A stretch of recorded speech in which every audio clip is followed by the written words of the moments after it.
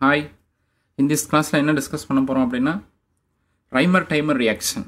Riemer Tiemann reaction very important. என்ன reagent use பண்ண போறோம் அப்படினா chloroform and NaOH. இதுல என்ன நம்ம செய்யணும், ஒரு CHO குரூப்பை இன்ட்ரோ듀ce பண்ணனும். CHO குரூப்பை எங்க இன்ட்ரோ듀ce பண்ணனும் அப்படினா exactly ortho positionல இன்ட்ரோ듀ce பண்ணனும். இந்த பாயிண்ட மைண்ட்ல வச்சுக்கோங்க. அடுத்து இந்த ரியாக்ஷன் என்ன இன்டர்மீடியேட் ஃபார்ம் ஆகுது அப்படினா benzol chloride form ஆகுது. அதான் intermediate. Now see this reaction. இதான் phenol. OH டைரக்டா பென்சீன் அட்டாச் ஆயிருக்கு. அதுக்கு ஆர்த்தோ பொசிஷன்ல ஒரு ஹைட்ரஜன் எடுத்துக்கோங்க. எல்லா கார்னர்லயும் ஒரு ஹைட்ரஜன் இருக்கும் எக்ஸெப்ட் இந்த OH ஒட்டிட்டு இருக்கிற கார்பன். சோ இந்த கார்பன்ல ஒரு ஹைட்ரஜன் இருக்கு. இந்த ஹைட்ரஜனை வெளியில எடுத்துக்கோங்க.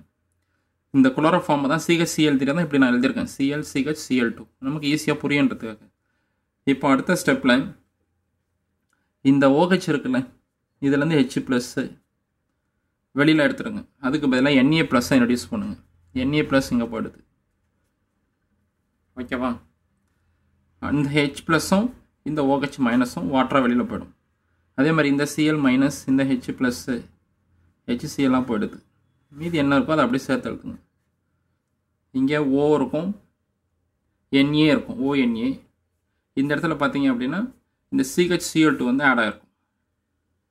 ஸோ இந்த H+ Cl- போயிடுச்சு. ரைட்.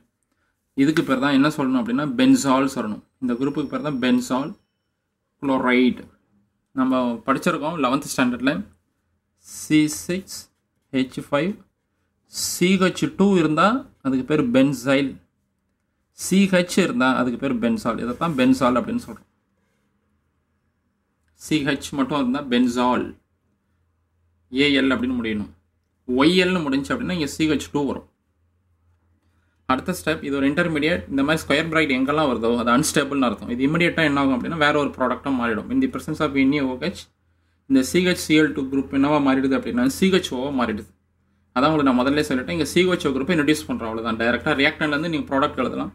CHOவை ஆர்த்தோ பொசிஷன் இன்ட்ரோடியூஸ் பண்ணீங்க அப்படின்னா வேலை முடிஞ்சிடுது. ஸோ எப்படி இந்த CHO குரூப் வந்தது, இங்கே CH இருக்குது, இங்கே O இருக்குது, அப்படியே கொண்டு போயிட்டு இது சிம்பிளாக எழுதுறது அப்படின்னா ஓவை கொண்டு போய் இதில் சேர்த்து எழுதிருக்கேன். இங்கேருந்து ஒரு H, இங்கேருந்து ஒரு Cl, HCl, அதே மாதிரி இன்னொரு HCl வெளியில் போயிடும். நமக்கு CHO குரூப்பை இன்ட்ரோடியூஸ் பண்ணிட்டோம். எங்கே அப்படின்னா ஆர்த்தோ பொசிஷனில். அடுத்த ஸ்டெப் ஹைட்ராலிசிஸ் பண்ணுறோம்.